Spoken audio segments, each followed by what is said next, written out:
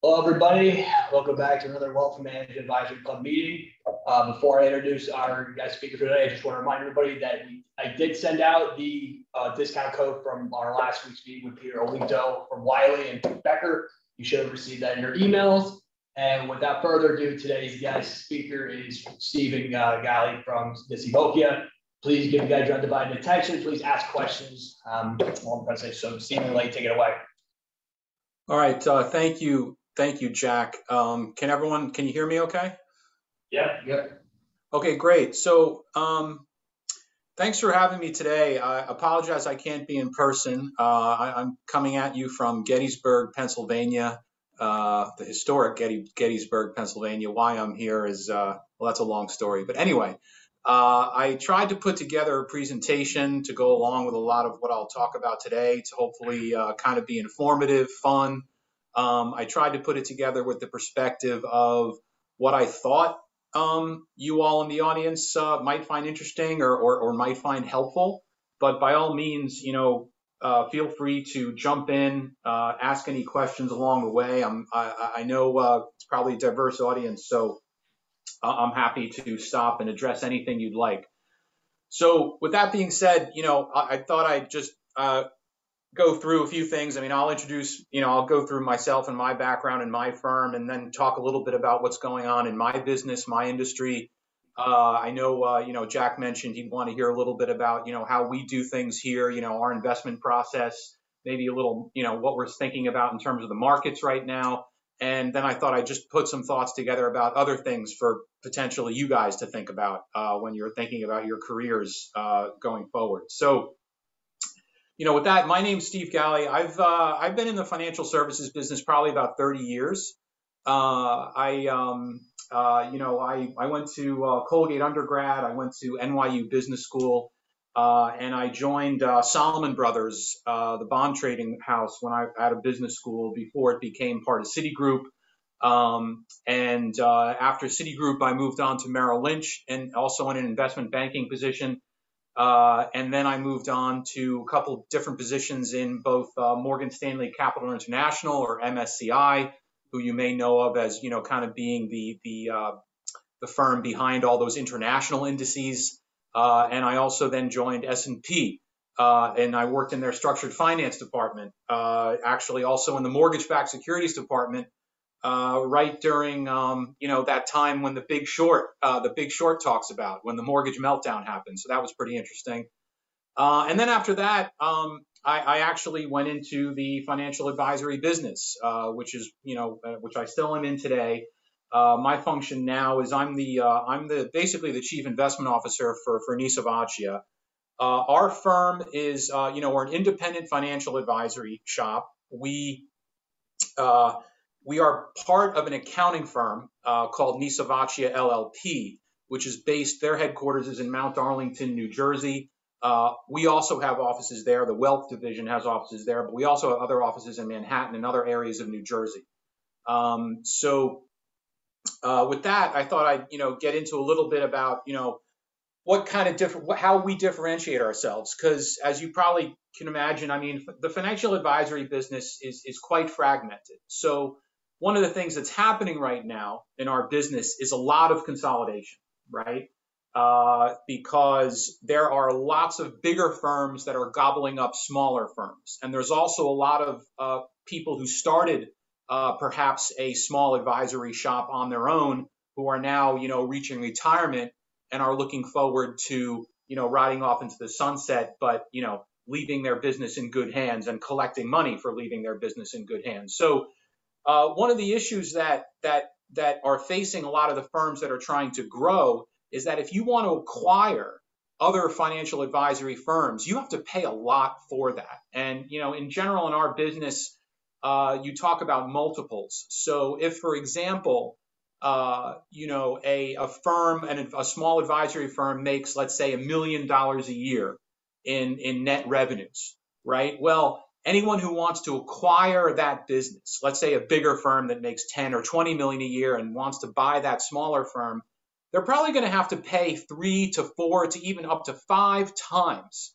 that revenue amount. So in other words, if I, got a nice little advisory shop and I'm making $1 million a year from my fees, I can expect to collect, probably about $4 million from someone who wants to buy that from me. So it's a pretty tough multiple to pay for an acquirer because, you have a lot of risk in doing that, right? Because maybe some clients will defect. A lot of clients are very attached to their advisor. And if their advisor leaves, even if the advisor promises they'll be in good hands, they might not believe that. So our firm actually, when we go after other firms, we have a different strategy. And part of our firm's strategy is that first of all, as an advisory firm, we always believe that the tax and wealth discipline should not be separate.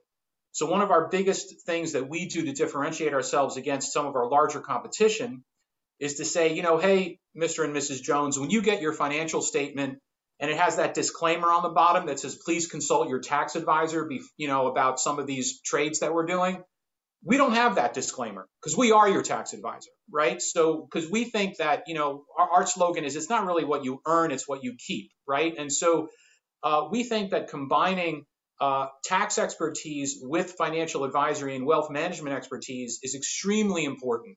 And we think our clients benefit from that, especially if they take, we do a lot of the things that we counsel them early on in terms of how they set up their retirement plans, especially if they have a small business. What we do initially can really pay off for them in the long run.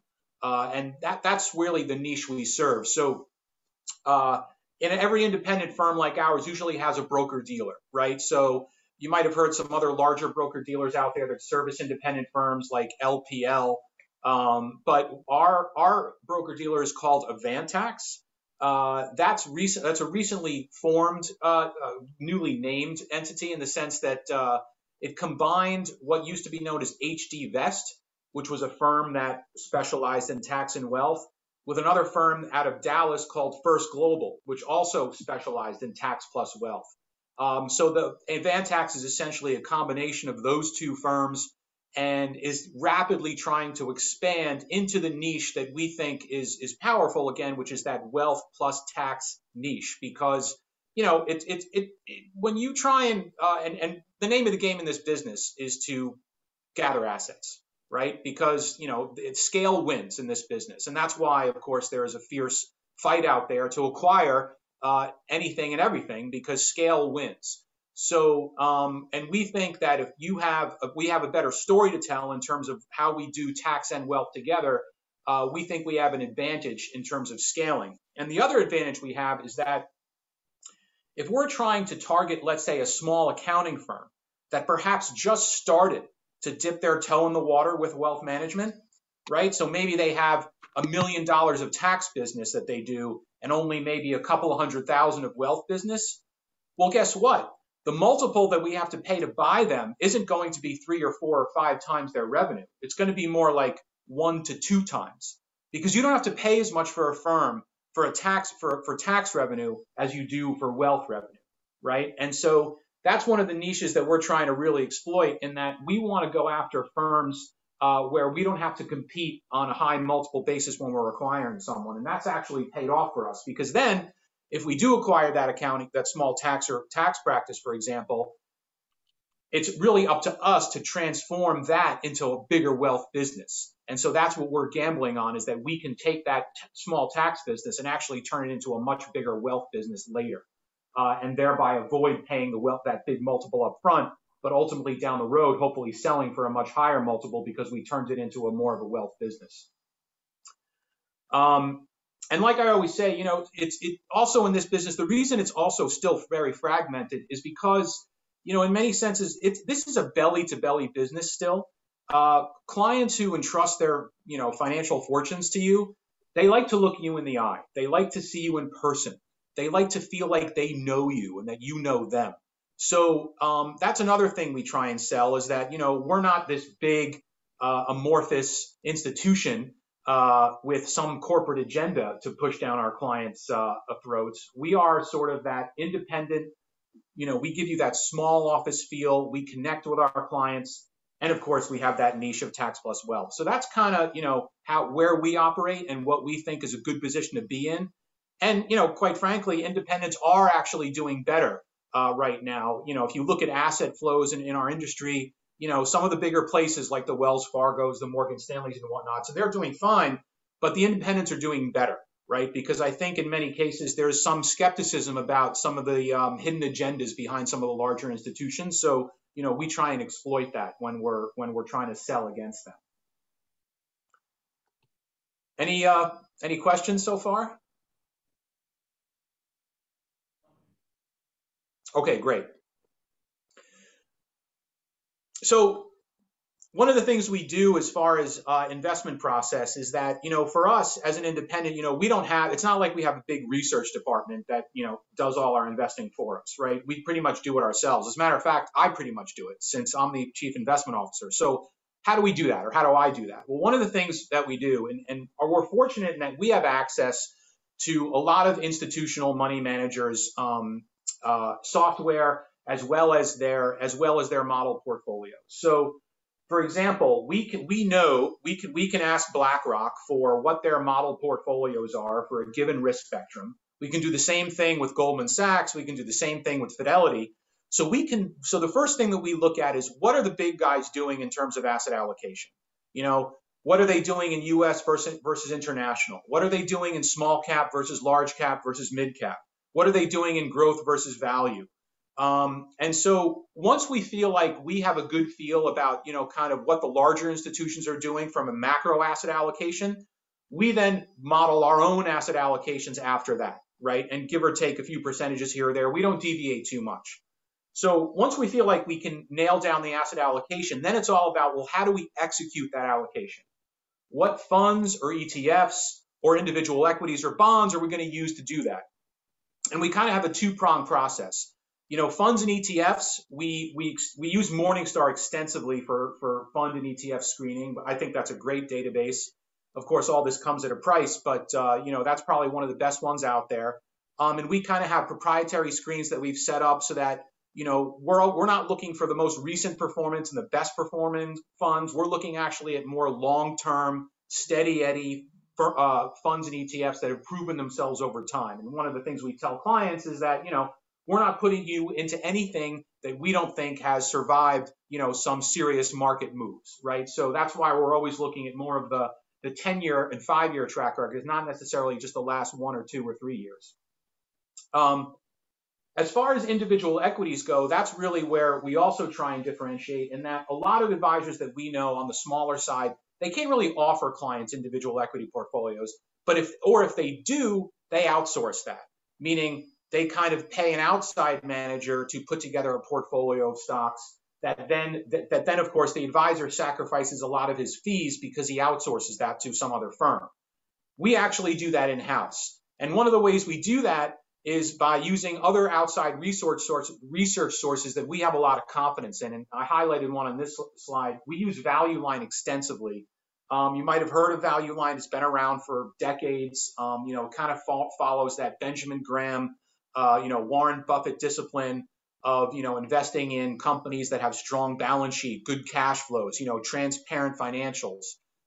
So we think that's a great starting point for us when we're putting together a portfolio, because again, we're not looking to, invest in, an unproven company that just did an IPO. Our clients are more interested in, one of the things we tell our clients, especially the successful ones, is that, you, Mr. Client, have hit the home run. It's not our job to hit you home runs with your investments. It's our job to protect them and just hit steady singles and make sure that it grows for you and that we protect it. And so that's one of the reasons that, when we're looking at investments, we try and make sure that we're erring on more of the conservative side. And, it was funny when, and I don't know if any of you are thinking about getting various designations. I have my CFP, or Certified Financial Planner designation, as well as the CPWA, which is a Certified Private Wealth Advisor. But when I was doing my CFP, I couldn't believe it. When I was going through the textbook, I actually found a citing in the CFP book itself that talks about the Value Line enigma.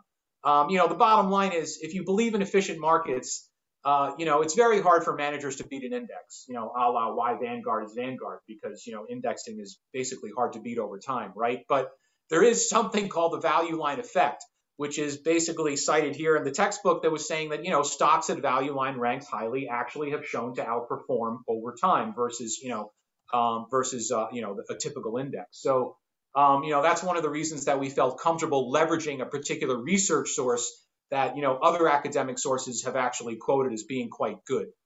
So, that's sort of a little background on our investment process. Any questions so far? Okay, so I thought I'd give some perspective on financial markets, just because right now, this year has been a lot different than last year.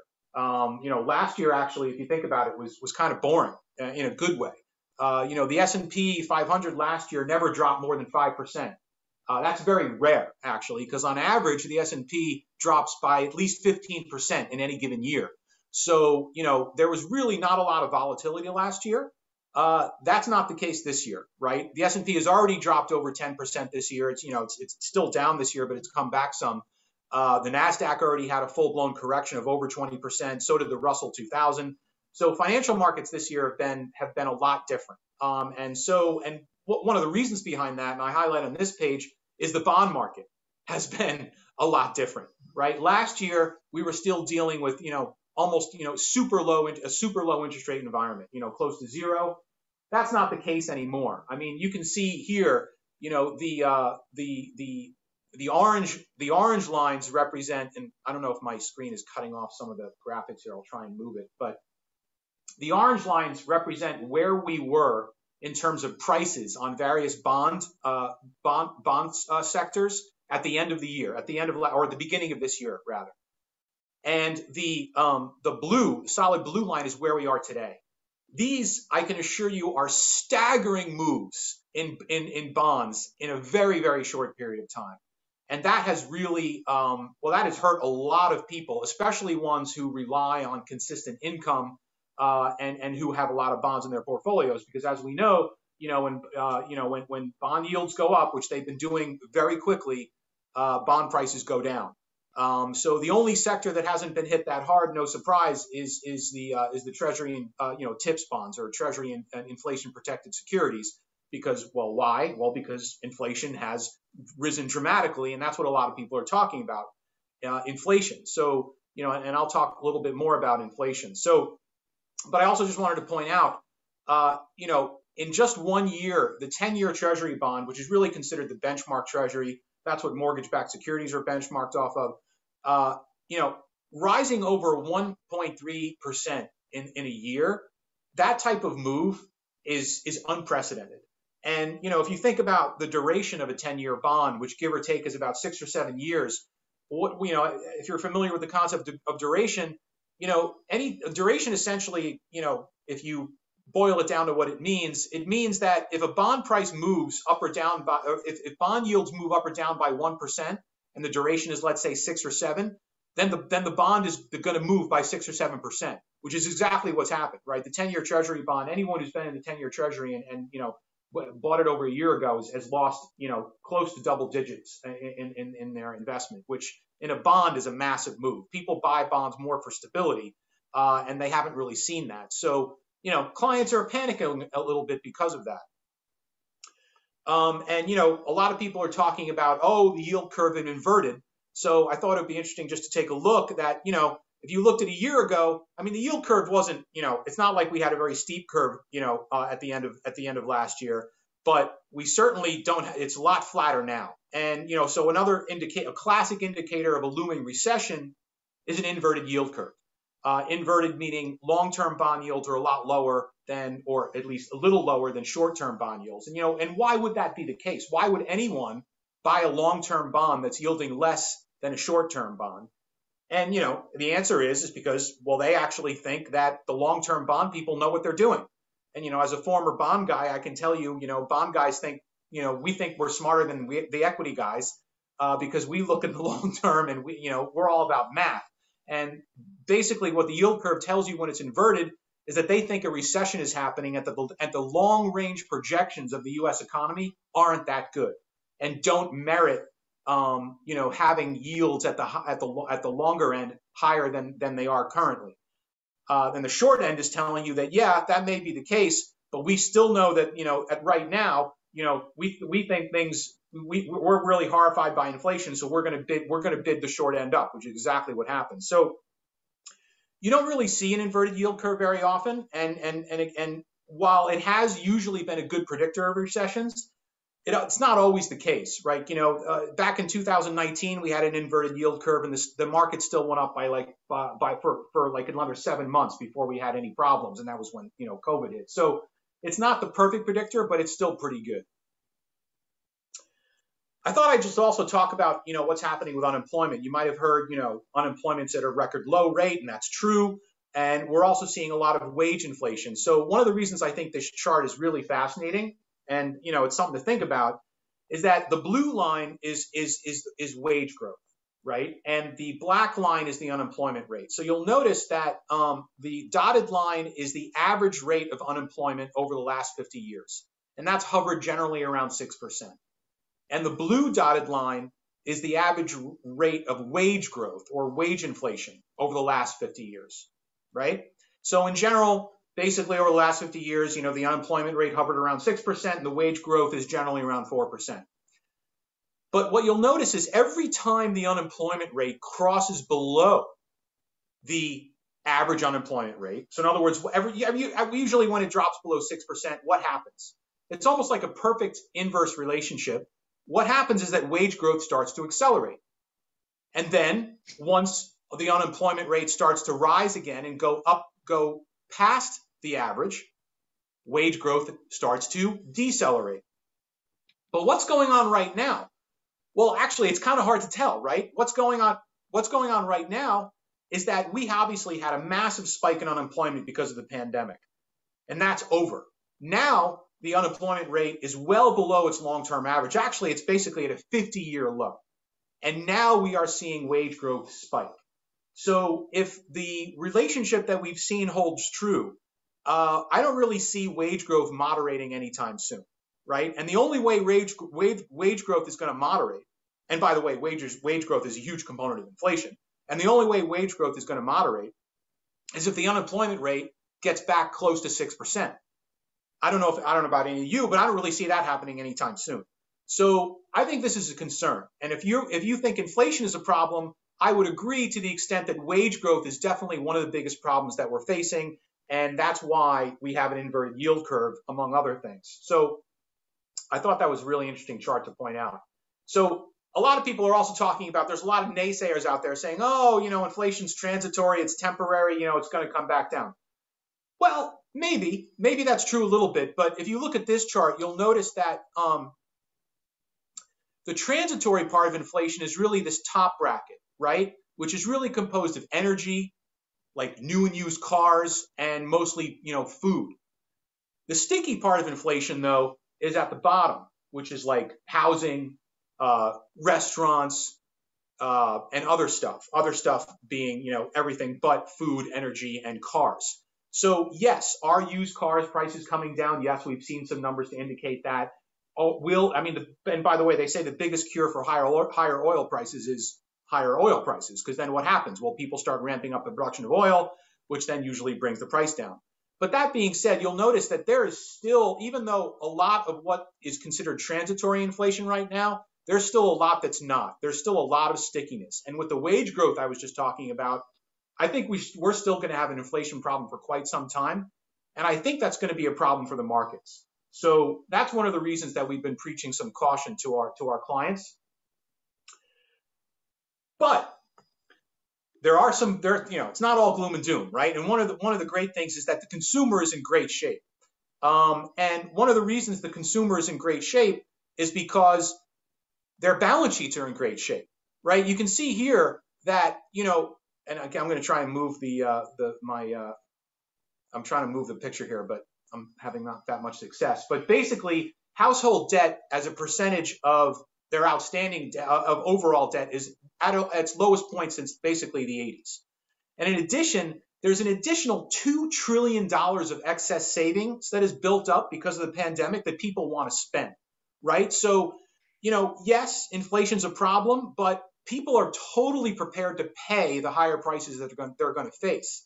And so, one of the things that we always talk about when we talk about equity markets is it's all about earnings. And if companies are able to, still earn what still beat their earnings growth that they had in the prior year, equities are going to be just fine. So one of the things that usually helps companies is when the consumer is in good shape. And I can assure you the consumer is probably in the best shape they've been in a couple of decades. So that's definitely one of the silver linings. So real quick, let's just talk about the market. I love talking about the market. I can talk about the market all day. Clients like to talk about the market. That doesn't mean you should always talk to them about the market because sometimes they get really nervous. But if you look at the market today, right, I think this is an interesting slide because it kind of shows all the different types of valuation measures to say, hey, is the market expensive or not? Clients always ask, should we be investing now? Should we wait? Almost any measure you want to look at, whether it's price to earnings ratio, price to book, price to cash flow, it's basically telling you the market is overvalued, right? The middle dotted line is the 25-year average of the PE ratio, the forward PE ratio of the S&P 500, which is around 16, 17. Right now, we're certainly above that, but certainly not as bad as we were a few months ago. So are we high in regards to, on an average PE? Yes. Are we high in terms of price to book? Absolutely. Price to cash? Yes. But there is one measure that's not overvalued, and that is what's called the earnings yield spread. I love this measure because what is the earnings yield spread? The earnings yield spread takes into consideration the bond market. So the earnings yield is basically the earnings of the S&P 500 companies, which give or take is around $210 or so, divided by the S&P price, which right now is 4,600, 4,700 or so. You take the earnings yield of the S&P and then you subtract what you can get from an investment grade bond, or in this case, a BBB bond. And that gives you the earnings yield spread. And right now, because if I want to make some money, well, the bottom line is I'm really not making it in bonds. And this gets into that acronym TINA. There is no alternative, right? And so until people feel like they actually can make a reasonable return in bonds, and right now they have come up. So if you're a positive return, but anyone who's been invested in bonds in the last year or so, well, they have so that's one of the things that are certainly supporting the market. And yes, other valuations or measures are high, but relative to bonds, that a lot of it comes down to earnings. And you might have noticed, I don't know if you all heard, the other day, Netflix over the last 5 days or so. And I personally was just shocked at their earnings report. I mean, that they actually lost subscribers. And it wasn't just me that was shocked. Obviously, the market was shocked because Netflix dropped like a stone and basically wiped out over half their market value in less than a day. So you'll notice on this page that the market cap of Netflix, at least that's as of a couple of days ago, was about $100 billion days ago. And so in other words, the market was saying Netflix and Disney should be valued about the same. Well, not anymore, because Disney is well over a $200 or so billion market cap, and Netflix is no longer that. So the market corrected its opinion of Netflix very fast. Why? Because of earnings. And that's why earnings are really, really important. So that's why it's really important to look at, which companies are going to be able to withstand inflation, which companies are going to be able to take all the inflation that they're facing in terms of their input costs, and who can do that are the companies that are going to win. So, we've certainly been trying to steer clients in that direction.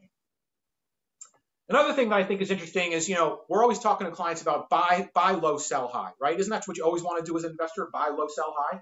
So, well, you can't really buy low right now almost anywhere you look in the US in terms of equities, but you can internationally, right? So this chart I think is kind of cool because it looks at, the historical average, or this is the 20-year average PE ratio of the S&P 500, which is, about 15 or 16, and the 20-year average of the, all country world index. Right now is that we are almost 2.5. International stocks are 2.5 standard deviations lower than they normally are versus US. So in other words, if you're looking at, an industrial manufacturing company in the US and an industrial manufacturing company in Europe, the European one is really cheap relative to the US. So if you want to buy something cheap, at least cheap relative to the US, you got to think international. And a lot of people don't have the stomach for that. International is scary, right? Look what's happening with, Ukraine and the war. Look what happened when Japan, clamped down on their technology sector. that's why it's more reasonably valued. It's hard to invest in things when people are scared, but right now, international. And why is that? Well, because the US has trounced international for the last decade or so, right? International hasn't been that great in the last decade. We think that's going to change. And not only do we think it's because the equity valuation is more reasonable, but it's also because the US dollar we think is abnormally high. And if the US dollar starts to correct, and if you look at our trade deficit, it's basically in a pretty bad place. We have our trade deficit is getting close to, untenable levels. When that actually starts to become an issue, the US dollar will decline. And believe me, you really want international exposure when the US dollar declines. The other thing I want to talk about international-wise is not too many people talk about what's happening in emerging markets, but one of the reasons that we like international emerging markets versus international developed is because of the growth of the international emerging market middle class. That is a very powerful driver of equity returns over time. And you can see, in the chart here, what the predictions are for the growth of the middle class in various countries like India, Indonesia, China, Brazil, Mexico, and in Europe, it actually might decline. So you're not going to see this tailwind of buying power by a huge percentage of the population represented by the middle class. Why, when we talk to clients about international, we also talk of the markets that perhaps are a little more volatile, but probably have a greater return potential over time, especially because of the growth of this middle class phenomenon. Okay, so enough about markets, but I can tell you that one of the things that the second bullet point down here is an acronym called SITE, which that's an acronym for sales is a transfer of enthusiasm. And so, in my business, one of the most important things that really helps with bringing in assets is clients want to know that you really care about what you're doing. So I work with a lot of advisors at my firm. Because I'm the investment officer, a lot of times I'm invited into meetings with, my fellow advisors' clients because, they might not be that comfortable about talking what's happening in the markets, but I am. So they'll bring me in and I'll start talking about the markets. I'll maybe start talking about certain stocks that the clients own. And I'm pretty passionate about it, right? I can talk about that all day. And guess what? The clients like that, right? They want to know that, wow, that guy really cares about the market. That guy really cares about the stuff we're invested in. I want to make sure that that guy's watching my stuff, right? So in almost any business I've ever been in, when you have someone who really is passionate about what they're doing, it kind of sells itself. Because I'm not a good salesman, right? As a matter of fact, I think I'm a horrible salesman. So I'm not the guy who's going to go convince someone at the local that. But I can. One of the things we've tried to do at our firm is try and put the right people in the right positions. Like one of my partners, he can talk to anyone about anything and anywhere. He can actually, I think he can actually, pretty much find a bone buried in the desert. He's that kind of guy. He's great at putting clients in fight. And so sometimes you have to kind of mix and match your strengths to make sure that you've got a team that, that plays to their strengths. And we, in our firm, we kind of call that ball on tee. And, so I think that's okay. And I think that's, and another point I have is here, people take different paths, right? My path into this business was probably different than a lot of other people's paths. Some people take the harder path of just trying to build a book of business by themselves, and that's great. And I couldn't have done it that way. So there are different ways to get into this business. And I think the most important thing though is you have to really like what you're doing, because if you don't, it's going to manifest itself in ways that probably, is going to maybe hamper your growth rate. One of the other things I wanted to mention too in this business, and sorry for all you guys out there who are white males, but we, in general, the financial advisory business is dominated by white males. Now, that's not a terrible thing. Obviously, it is what it is. But I can assure you that most firms that are wanting to diversify their client base are also looking to diversify their advisor base, right? Female advisors are in high demand. Minority advisors are in high demand. And quite frankly, they're very, very hard to find. So, that's not being said that if you're, a white male that you're, going to have a hard time getting a job. I think you're in demand too. But I can assure you that the diversity factor is a really important thing for a lot of firms because, especially firms that are trying to make sure that, if we want to, let's say, move into, you know, a different client base that we're normally serving, we have to have advisors that relate more to that client base. So that's why I think diversity is really important. So, you know, for those of you out there that you know fit that bill, yeah, I think that's going to be a great thing, because I can assure you we've been desperate to find, you know, not just female advisors, but also, you know, Asian advisors, Latino advisors, you know, African American advisors. We think that they're going to remain in high demand for a long time. By the way, the other thing I put on this screen is that, and this is one thing I wish I knew, you know, way back when, was that when you're talking to someone about, you know, what you want to do or where you want to work, I really feel like having a good story to tell is really important. You know, because one of the most important things that someone wants to hear is, you know, what floats her boat, you know, what gets her juices flowing.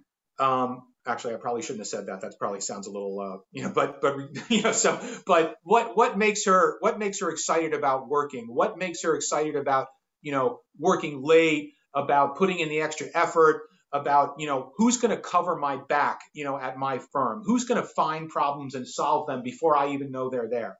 So that's the type of story that, you know, you want to be able to tell to anyone. So there's a Harvard Business Review article that, you know, came out, I think at least, you know, over a decade ago, but it still holds true today. It's called What's Your Story? And it kind of goes through, you know, the thought process of how you kind of put together, you know, what is your story? How do you want to tell your story to different, you know, to different audiences? Do you have to change it depending on who you're talking to, or should you change it, or should you stick to the same one? So I think that's a really valuable a read in case if you can't access it yourself, I have a PDF copy, and I'll email it to anyone who wants to check it out. But you know, I found that really important, because I can assure you, when we are looking for people and we're trying to figure out if the person's the right fit, it's really the story that they tell us and the story that we hear that it's kind of like we want to feel like we understood who we were talking to. And when you have a good story to tell, the chances of us really understanding who we're talking to and getting a good feeling about that increase exponentially. All right, so I've been talking a mile a minute. I wanted to make sure we had plenty of time for Q&A. And, you know, if anyone needs to, you know, get in touch with me, you know, I put my email here. Happy to speak about any topic, anytime. You know, the floor is yours for any questions. I have a question. Sure. Hello, I would first want to thank you so much for coming and for the great presentation. We appreciate it. I'm also the vice president of the club.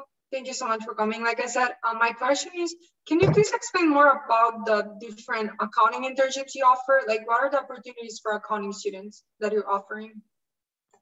Good. Okay, good question. So, and I apologize because I'm really focused almost exclusively on the wealth side. But what I can do is, if you know, you get in touch with me, I can make sure I get you in touch with the right person at our accounting firm that we work hand in hand with, to make sure that they can get you the information about internship opportunities, you know, whatever employment opportunities there are, because I know, because they're actually a lot larger than us. I mean, the accounting firm we work with, I want to say, has about 200 to 300 employees. You know, the wealth advisors, you know, I'm one of them. We're only about, you know, 10, we're about a dozen. So the accounting firm we work with is a lot larger. And by the way, you know, I should have mentioned, you know, working with an accounting firm in this business is fantastic, because as you can imagine, it's the ultimate feeder. If you've been doing someone's taxes for years, imagine if they're like a small business owner, they tend to trust their accountants implicitly. And let's say the small business owner says, you know what, I need to set up a retirement plan, not just for myself, but for my employees. Well, what does the accountant do? He says, you know, I know that guy, Steve Galli, on the wealth side can help you with that. He's really good at that stuff. Here you go, Steve. And I say, thanks, Jane accountant, you're the best. And it's a natural feeder. So that's, maybe that was obvious, but I should have mentioned that that's one of the reasons that we think that marriage is so important. But I will, Gloria, be happy to put you in touch with our HR people in the accounting firm if you want to look into that. That is great. Thank you so much. I appreciate it a lot. I'm a sophomore accounting major myself, so I'm really interested to see like what you guys offer in like that field for accounting majors. Thank you so much. Sure. And, sorry, I was gonna add something, but any other questions? Hi, I have a question. There you go. Sure. I just wanted to have you say, did you say that the market is overvalued right now? Yes, I did. I just question that as in, I know like many stocks themselves that have lost over 40% of their share price within like past months, like to a year now almost. So like with that being said, in so many accounts, like even that I trade with or like other people that I know that they trade with, not to get all informal, but like we're pretty down bad right now. So I kind of question how the market can be so overvalued when so many stocks have lost a great deal of their share price. Excellent question. So, and again, I can talk about this all day, but first of all, remember, when we're talking about the market, let's just use the S&P as the market for now, but some people define the market differently. Some people talk about the Dow. I think that's stupid. It's only 30 stocks. That's not the market. The S&P 500 is a reasonable approximation of the market. So let's just use the S&P as a proxy for now. But, when I talk about the market, it's an aggregate, right? So are there stocks that have been beaten up lately? Absolutely, right? Tech stocks for one have, some of them have taken a severe beating. And, why is that? Well, when you think about it, a lot of tech stocks and also growth stocks, right? What's the definition of a growth stock? Well, you don't buy a growth stock because you get a nice dividend, right? It's not like you buy a growth stock because you want the price to go up. And why is the price going to go up? Well, the price is going to go up because the stock keeps gaining market share and gaining customers. Even if it's not making a lot of money now, it's supposedly going to make a lot of money in the future. Tesla is a great example of this, right? Tesla is priced right now as if it will become the largest, most successful electric car maker in the universe, right? So now I'm not saying Tesla's, priced incorrectly. I mean, if you believe in market theory, Tesla is priced exactly where it should be based upon supply and demand. That being said, so was Netflix only a few days ago until their earnings rolled in, and then things changed in a heartbeat, right? So one of the reasons that growth stocks and tech in particular have been hit hard lately is because when interest rates go up quickly, right, you are, as an investor, you're less excited about waiting for the future of the growth stocks to pan out. Because if I can now invest in a 10-year treasury bond, and by the way, now I can get almost 3% from a 10-year treasury, which by the way is still a negative real rate of return if you think about inflation, right? I'm still actually I'm losing money taking into inflation account, but certainly 3% today from the 10-year treasury is a hell of a lot better than less than 1% a year ago. So if I can actually earn a decent amount of interest today from either a bond or a dividend paying stock, a la an energy stock like Chevron, for example, which pays like almost a 4 to 5% dividend, I am less inclined to buy a growth stock that pays no dividend and is supposedly only going to go up in price and may only go up in price because things happen 5 years from now, right? So that's kind of what we call the duration effect. When interest rates climb up, long duration stocks, in other words, stocks that their growth is based upon stuff that hasn't happened yet, are less attractive. So when you say some things have been beaten up and maybe they're not that expensive anymore, yes, I think on an individual level, there are always maybe bargains out there because, anything can happen to any particular stock. But in aggregate, if you look at the price or the forward price earnings ratio of the S&P, and you know that the average is around 15 or 16, it is a lot higher than that. So on average, you are paying more for every dollar of earnings for a stock on average than you normally should, right? So that's when I say it's overvalued, right? But that's why I also point out on average, that's not the case internationally. On average now, you're paying a lot less for a dollar of earnings from international stocks than you would normally. So you know what? Sign me up for that. Buy low, hopefully, internationally. Now, again, international might still underperform for the foreseeable future. We don't know. But I'm willing to at least take the gamble that at least I'm not buying something that's already expensive. And by the way, it's also a nice natural hedge against a weak dollar. And the dollar has been pretty darn good for a long time. And believe me, it doesn't always stay that way. So, that's kind of the part of the dialogue we have with clients. No, thank you very much. I really enjoyed that answer, and kind of hearing about almost how the market is fundamental as well. Just one last thing. Would you say that maybe investors became more risk averse because they're more willing to put their money into these bonds instead of into the market? I wouldn't say that investors became more risk averse. I think in general, investors have a given level of risk on average out there. I don't think that's really changed.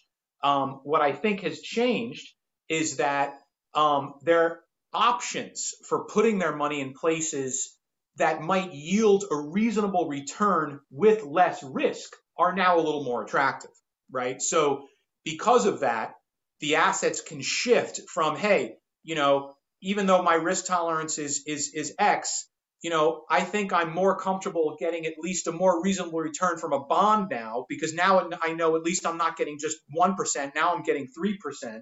So I'd rather get 3% with lower risk than a guesstimate on this growth stock where I don't know what's going to happen in the future. So I think it's just a question of shifting around based upon, your attitude about where you want to put your assets.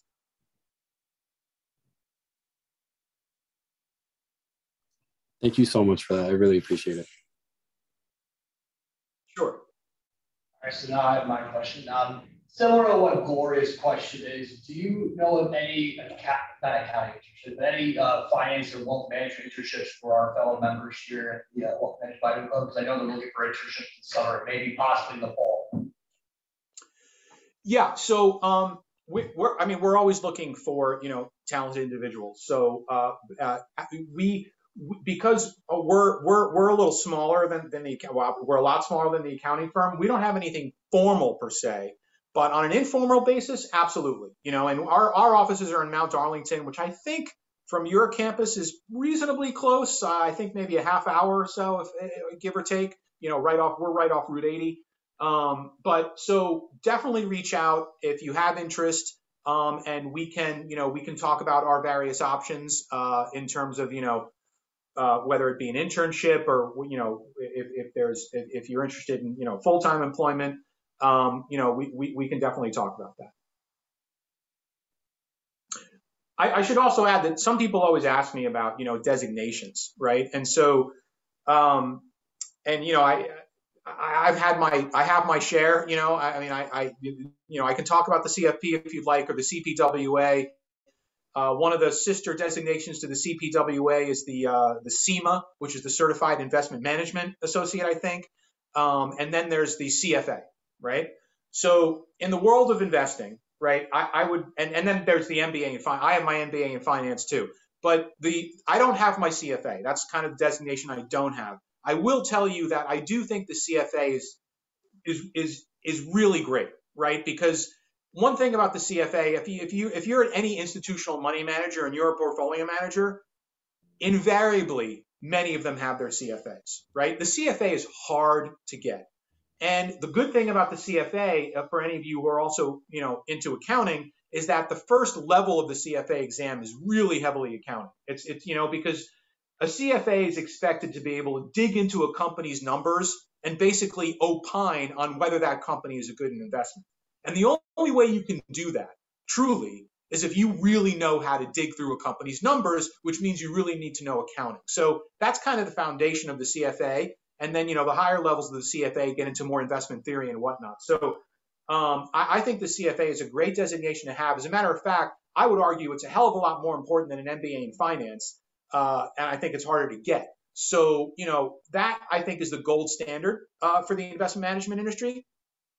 Do you have to have it? I mean, well, I'm doing what I'm doing. I don't have it. So no, you don't have to have it.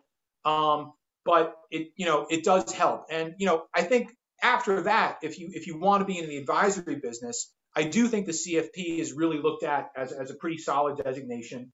As a matter of fact, now it's almost kind of like the price of entry. Like I don't know many advisors who lack that designation. Well, I know a few who don't have that designation, but usually they have some other type of designation. But the CFP is looked on pretty highly. And the Investments and Wealth Institute, or the IWI, is the one behind the CPWA, which is the Certified Private Wealth Advisor, which I have also. I'm going to tell you that I really enjoyed getting that designation, partially because I loved digging into the problems that rich people have with their money. So, you know, I think it's a great idea to have a designation that basically says, I'm qualified to talk to you if you have a lot of money. And that's pretty much what the CPWA represents, you know, because that gets into a lot of estate planning and, you know, optionality theory and ways to help people protect their assets, to pass it on to future generations with you know, low tax consequence, to help people like with complicated, you know, employee stock option situations. Those are the types of clients I want to have. I don't know about you, but those are the clients I want to have. So that's one of the reasons I like that designation. And you can't get that designation unless you already have the CFP or the CIMA, which is the Certified Investment Management Associate. And the CIMA is pretty good too. You know, the CIMA is kind of like the CFP. So if you were gung-ho about getting the CPWA, then you could just do the CIMA and then the CPWA and probably forget about the CFP. And if you got the CFA, then you could forget about all of them and just get the CFA, and I think, you know, you'd be okay. Any other questions for anyone on Zoom?